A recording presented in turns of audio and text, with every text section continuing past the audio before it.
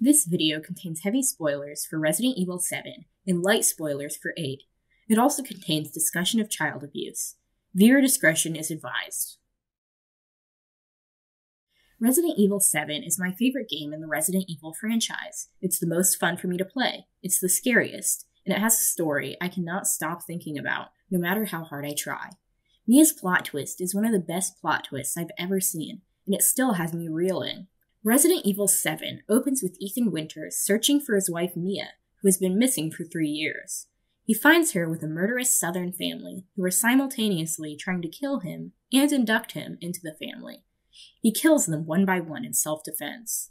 It is revealed to Ethan that the Bakers were once an ordinary family who rescued a little girl named Eveline. Eveline was created by an evil scientist organization called the Connections, and had the superhuman ability to control a hallucinogenic mold called the Mutamycete. She had just escaped from custody and used her abilities to infect the Bakers and turn them into the monsters they became. The son Lucas, though, was scouted by the Connections, freed by them from Eveline's control, and killed people willingly. It is revealed to the players, but not to Ethan, that the reason Mia is there is because she worked for this bioterrorist organization as Eveline's handler. Ethan finally kills Eveline, whose last words are, "Why does everyone hate me?" Every time I explain the plot of Resident Evil 7 to a friend who's never played it, they say, "What the fuck? This game makes you kill a child?" And I just have to say, yep, it sure does. But most people who actually play RE7 support this. They hate Eveline. They call her a little bitch, a brat, or claim she isn't even human. Why is this? The game does an excellent job of monsterizing Eveline in order to justify the abusive actions of Mia and the child murder committed by Ethan. They start the game at the end of the story, with Ethan looking for his wife after 3 years. They hide Eveline's backstory and files, and even then reveal very few details about her actual life. They let Mia get away scot-free, Operation Paperclipping her into the BSAA, letting her raise a relatively normal family, and hardly even mentioning her past in Resident Evil 8. Our protagonist, Ethan, calls Eveline a little bitch and that thing. However, Jack Baker, who suffered more than Ethan ever did, still sympathizes with Eveline, even after everything. Resident Evil 7 is a tragedy. There are almost no real villains. Everyone is a victim. Ethan is a victim. The dozens who went missing are victims. The Bakers, sans Lucas, are victims. Everyone pretty much understands this, but people don't seem to realize that Eveline is just as much a victim as everyone else. Her creation was unethical and inhumane. She never asked to be born. She never asked for her powers. She grew up unloved, only seen as an animal, or even just as an object. She was intended to be a child spy. She has the needs, wants, and temperament of a child, but with godlike powers she can barely control. This is a recipe for disaster, and it's not her fault. It's not her fault that her temper tantrums are at a world-threatening scale. She is dangerous, but she is dangerous because of her abuse. Eveline is an abused, traumatized child who deserves more compassion than the fandom or narrative offers her. I will be going through the timeline of Resident Evil 7, citing my sources as I go, and making speculations when need be. The facts lie with Eveline, even if those facts are obscured. In 2000, the Connections started their project of creating mind-controlling little girls. As stated in-game, the fabrication method for each bioweapon was to introduce the Mutamycete genome to a pre-stage 4 human embryo and perform cultivation in a controlled environment over a period of 38 to 40 weeks. As revealed by Resident Evil 8, the embryo was a clone of Miranda's daughter Eva. The Connections created an unknown number of A, B, and C series girls, 8 D series girls, and finally Eveline. At first, Eveline was aged 25 times the normal growth rate until she reached the appearance of a 10-year-old girl. This means she grew from an infant to her current state in 150 days. Also, she would have lost and regrown all of her teeth in only 50 days. I can't imagine the pain she was in. Rapid growth was probably traumatic, and so I speculate that Eveline mostly blocked out memories of this time. That brings us, though, to our next question. When was Eveline actually born? Mia mentions an imprinting protocol in her flashback sequence that causes Eveline to trust her and not want to infect her. It is implied that this is also the reason Eveline became unhealthily attached to her. Imprinting supposedly takes place during the first few hours after birth. To imprint on Mia, Mia would have to be present during the first stages of Eveline's life. In the Biohazard 7 lore book, only available in Japanese, it states that Mia joined the Connections in 2010, when she was only 26. I'll include a link to a fan translation in the description. It's not the one I used when writing this, but I couldn't find that one again. I conclude that Eveline could have been born no earlier than 2010, maybe late 2009 if Mia joined in early 2010. I have some theories about what the imprinting protocol was. I think that Mia was present during Eveline's birth and heavily involved in her life as she aged rapidly for 150 days. Though I think Eveline would not remember this time very well, she formed a subconscious bond with Mia. While this theory is obviously speculation, human imprinting isn't real, so Capcom better accept my explanation, because I can't think of a better one. The lore book says that Eveline was created before 2010, but I'm not sure how canon the book is. It contains statements that blatantly contradict what is said in-game. For example, it says that Jack is 55, but the newspaper clipping in-game says he's 57. I'll talk about some other discrepancies as they come up. Take everything in it with a grain of salt. Why did Eveline have a handler? Because of her late arrival to the organization, Mia was only there for Eveline and was not a handler for the dozens of other girls. Perhaps the Connections thought having a handler would make Eveline more mentally stable. 3 of the D-series girls, Dolores, Diana, and Daniela, committed murder-suicide. It seems the Connections were right, at least for a time. During the next 4 years, from 2010 through October 2014, Eveline spent her life at a Connections lab in Munich, Germany. Little is known about her time here. There are photographs in-game of Eveline undergoing experimentation, likely frequently. There are photographs of her being forced to kill at least one person for an experiment, but it stands to reason that there would have been more. I imagine they trained her like an animal, using operant conditioning. They gave her rewards to encourage certain behaviors, and punishments to discourage others. Eveline is clearly a very stubborn child. How did the Connections get her to comply? How did they punish her when she refused? Worst case scenario is that they used violence and force to get her to do what they want. Hitting, perhaps, but I'm thinking something more depersonalized. A shot collar or a cattle prod. Or they could have used something less violent. I imagine a dog whistle that only she can hear. Perhaps it causes pain or is simply annoying. I lean more towards the latter, simply because I don't like to think about the former too much. I invite you to make your own speculations, though. Let's take a look at the language used by the Connections to describe her. This newspaper article can be found in the end credits. It reads, "The product is a bioweapons commodity created by the Bioweapons Division. It takes the form of a child, in this case a girl named Eveline, which can be purchased and raised to suit individual client needs. Its purpose is mind control, up to and including inducement to violence. If the injections are skipped for prolonged periods of time, the product will age rapidly, 25 times faster than normal. Eventually, the product will become insane and a danger to all around it. The product should ship with a minimum of 2 handlers, each equipped with serum immunizing them to the product's mental control, as well as the requisite stabilizing compounds. Handlers should be equipped with tracking equipment tuned to the product's biochemistry. One of the handlers should imprint on the product as a close relative, either as a mother or as a father figure. This will aid in controlling the product during field operations. The product is ready for field testing, which should be initiated as soon as possible. Suitable clients exist in the Americas, and one should be selected ASAP for test delivery. This is some sort of advertisement created to sell Eveline and future girls like her. The dehumanizing language should clue you in to how they treated her.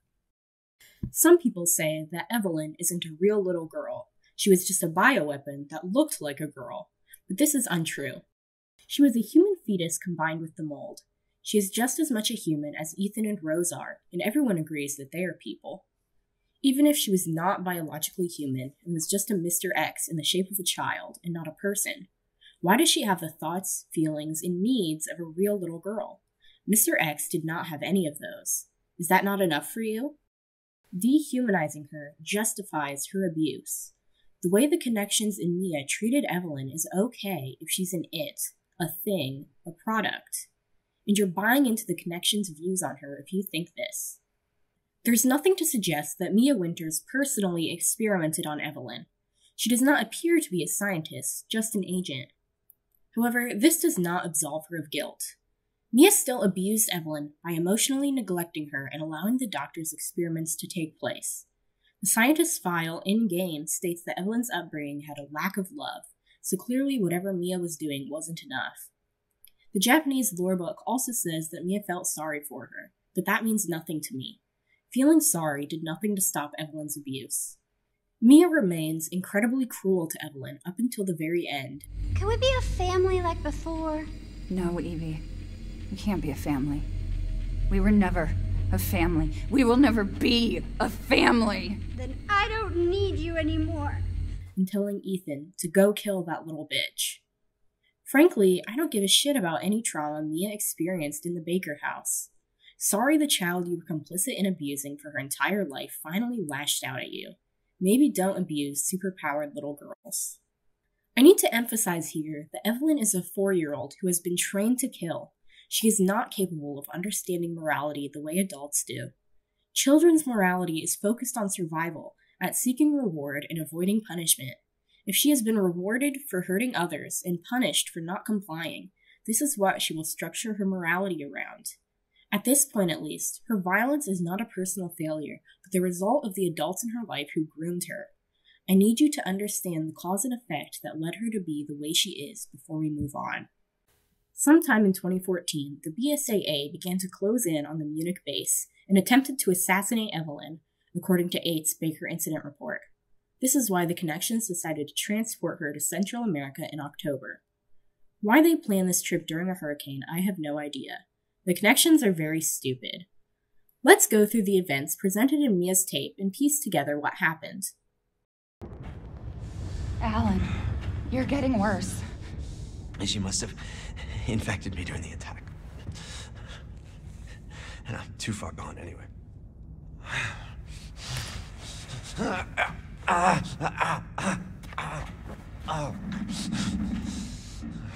But it serves me right. It's my fault she got out. Yeah, it is your fault. But that doesn't mean I'm gonna let you die. She didn't attack you? It's part of her imprinting protocol. I can't believe this is happening. Here, take it. It has her tissue samples. You find her. You fix this. Okay, Evie, where are you? Eveline got out, she attacked them, and it was Alan's fault. What happened? Here are some possibilities. Either Alan missed Eveline's treatment schedule, and she quote-unquote went insane. Alan said or did something that made Eveline angry, and she realized she didn't have to take this anymore. Or Alan physically allowed her to escape. Didn't lock her up, got distracted when he was supposed to be watching her, something like that. We will never know for certain. Eveline runs around the ship and kills various members of the crew. Why? Maybe she thinks they're all part of the Connections and responsible for her predicament. Maybe she truly is, quote-unquote, insane. Maybe she was just angry and wanted to take it out on someone. Again, we will never know. After having zero autonomy for her entire life, it makes sense that Eveline would go berserk at a tiny taste of freedom. How old were you when you truly understood death? Eveline is only 4 years old. I also wonder how much she can understand death when the minds of everyone she kills are uploaded to the Megamycete, and she can still feel their presence. Does she understand that for most people, death is final? Normally, when an abused child lashes out at those around them, people don't die. This was wrong of her, but I'm not sure you can expect differently from a superhuman child who has been trained from birth to kill. This is something she needs to be taught was wrong, but not something that makes her irredeemable. Are you mad at me, Mommy? No, Evie, I'm not mad. Wait, what did you call me? I don't want to live at the lab anymore. I want a house, and I want you to be my mommy. Okay, Evie. I'll be your mommy. Just come back with me. Right now, okay? Where are you, Evie?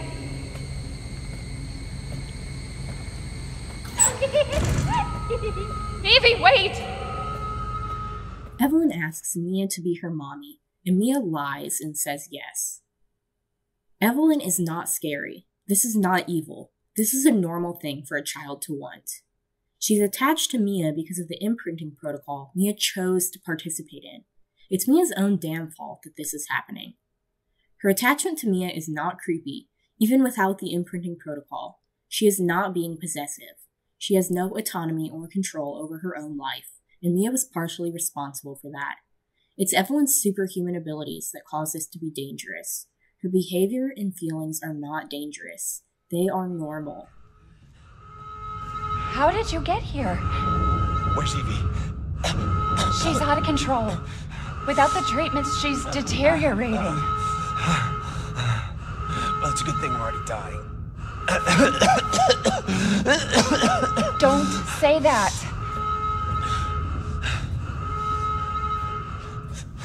She trusts you. That little bitch, she never trusted. Okay, wait. Evie, no, Evie! Alan, listen. I didn't mean to call you that. She's Evie, trying to take control. You have to fight her.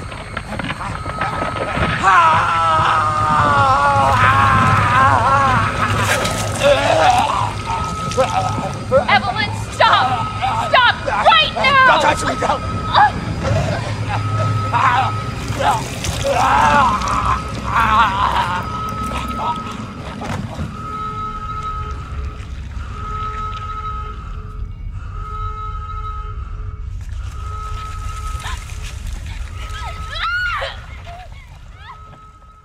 Alan deserved it, honestly, so I'm not even going to comment on that.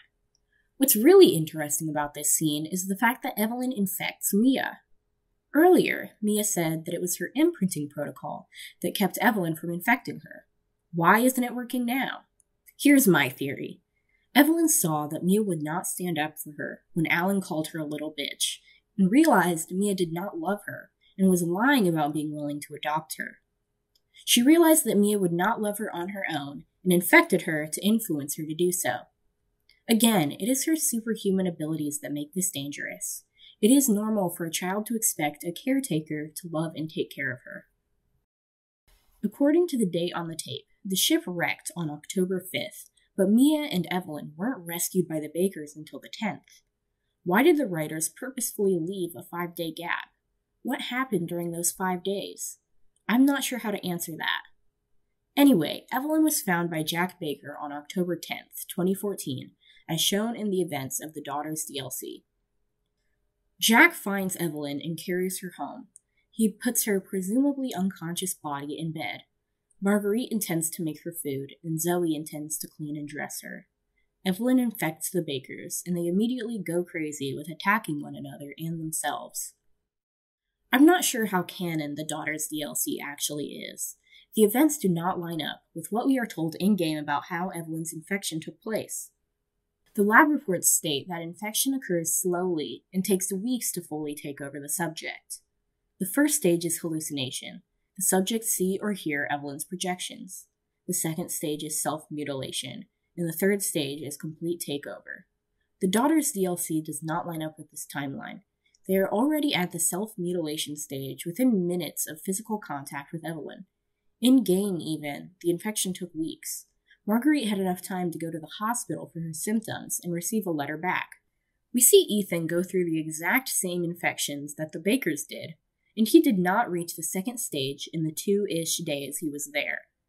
Also, the Good Endings end card states that Eveline aged as the months went by, which is not true. She aged all at once at the very end.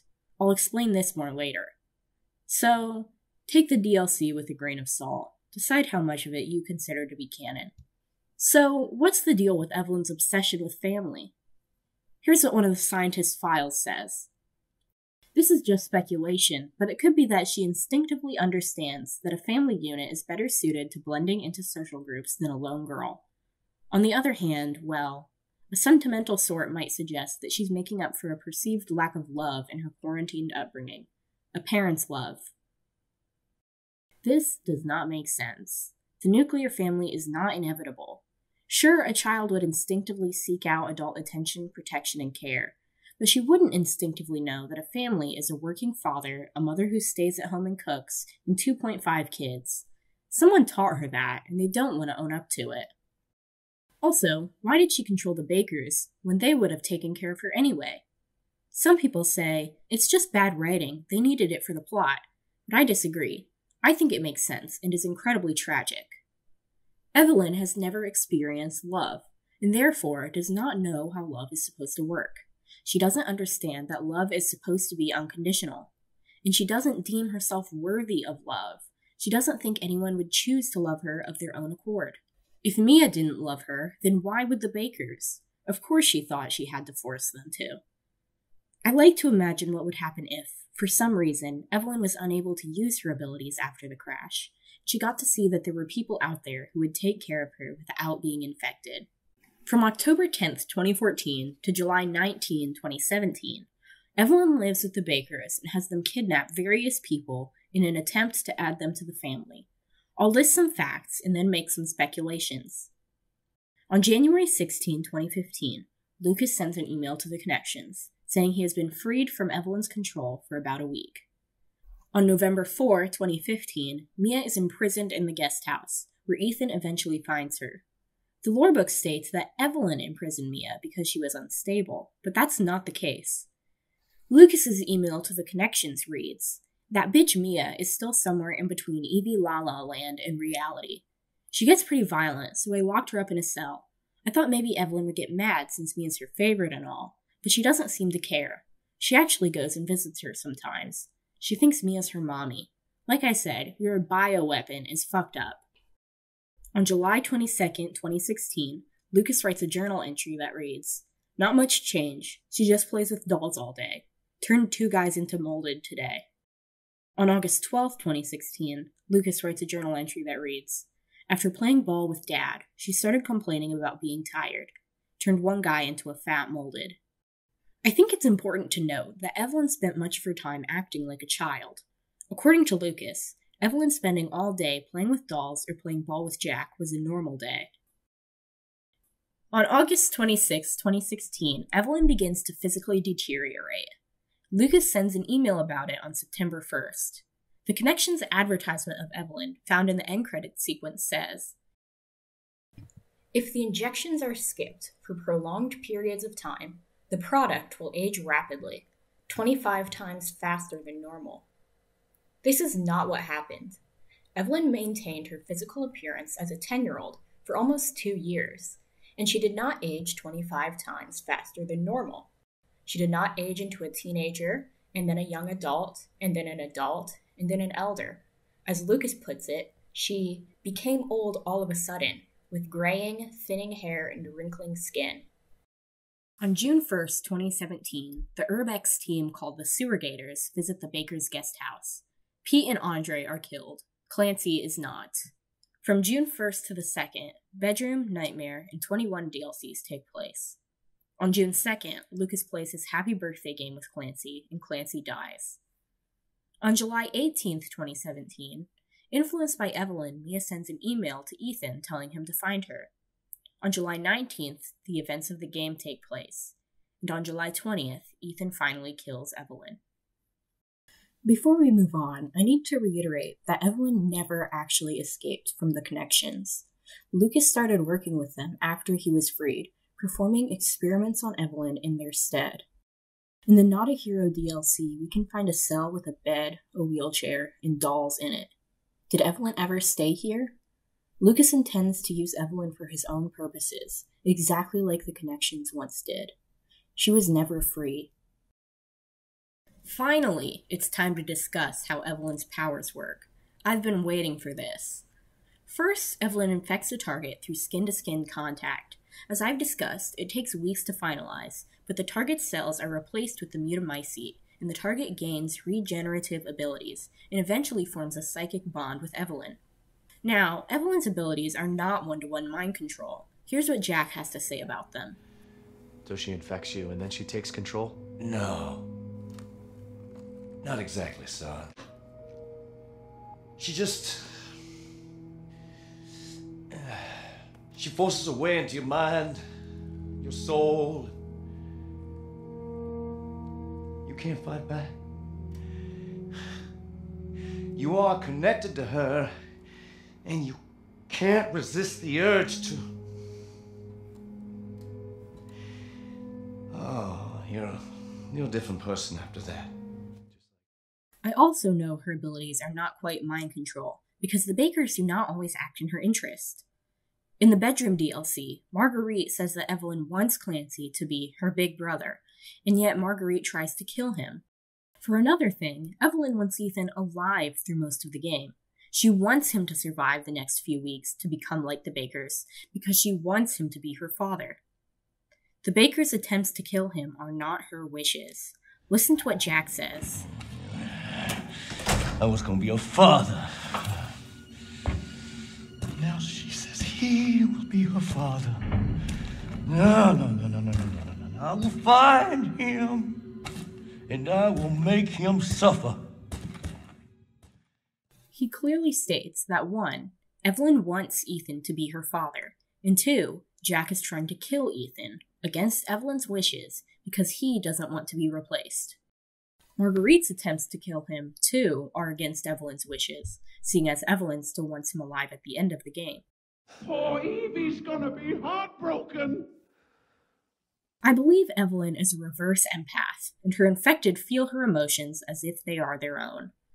This is why the Bakers become so violent and are not a happy family while infected. Eveline is angry and in pain, and doesn't know where to direct it, and so are the Bakers. How many of the kidnapped people were killed because of the Bakers' uncontrollable anger, and not because Eveline directly wished it? How many people were killed in Lucas's sick games? This cannot be known, but it seems that a lot of the people were intended to join the family. The Connections advertisement says that Eveline would go insane without regular treatment. What does this mean? That's not a very scientific word. Is she experiencing delusions? Are her fits of rage due to a chemical imbalance? How responsible is she for all of the murders? I don't want to completely dismiss Eveline's culpability for her actions, but I also wonder just what they mean by insane. I waited for the Shadows of Rose DLC to come out before releasing this video, in case it added any more lore. It did not. I think it changes nothing and is honestly not worth addressing, but I know someone will bring it up, so I'm going to add a short segment. Click on the conclusion timestamp to skip this part if you don't want spoilers. A quick summary of the DLC is this. A 16-year-old lets the ghost of a first grader bully her. Eveline's taunts are childish, but Rose still gets pretty offended by them. Nearly all of Eveline's taunts, though, are actually about herself. Listen to how she stumbles over her words. You're worthless! Nothing! A freak with no friends!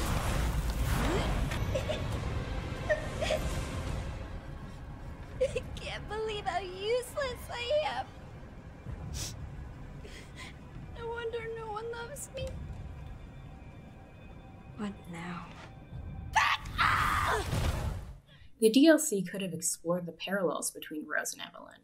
Rose grew up with love, and Eveline grew up without, and this is how it changed Eveline. Instead, the DLC pits one traumatized child against another, showing that one is a good victim, and the other is a bad victim.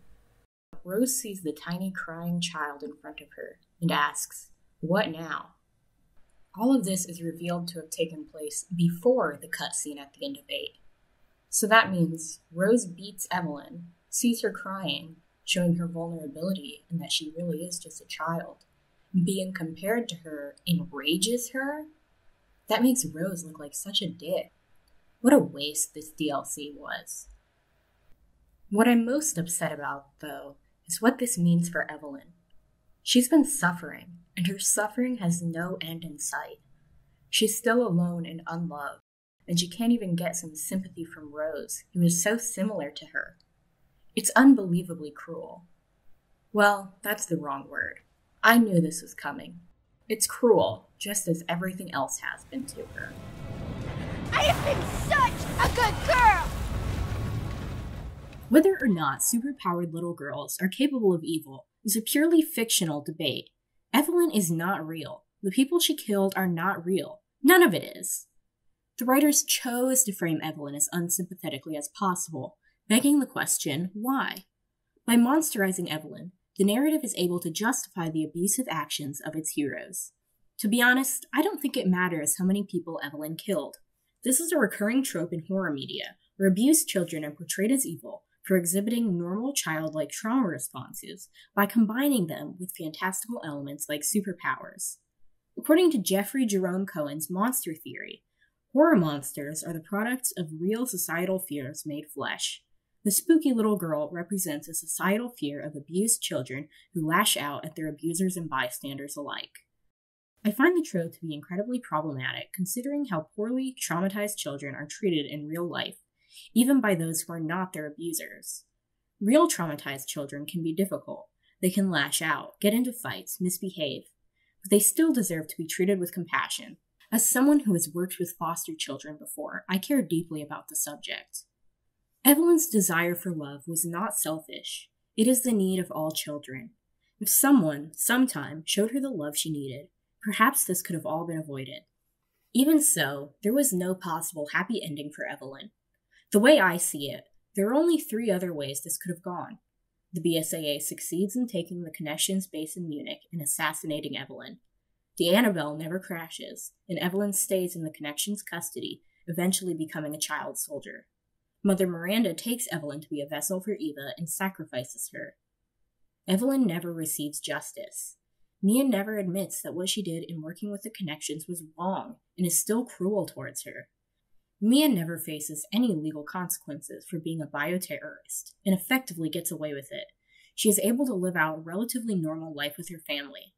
Ethan also calls Eveline a little bitch and continues to dehumanize her after her death, calling her that thing Eveline, likely to justify to himself the fact that he just killed a child. Ethan is never told what Mia did. The Baker Incident Report in 8 says, as a sign of appreciation for Mia's cooperation, the BSAA has not divulged her involvement with the Connections to Ethan. He isn't an idiot. I'm sure he suspects something, but he doesn't care enough to actually dig any deeper. He remains willfully ignorant because he loves her. It's not fair. Even after everything he'd been through, Jack Baker still sympathized with Eveline until the very end.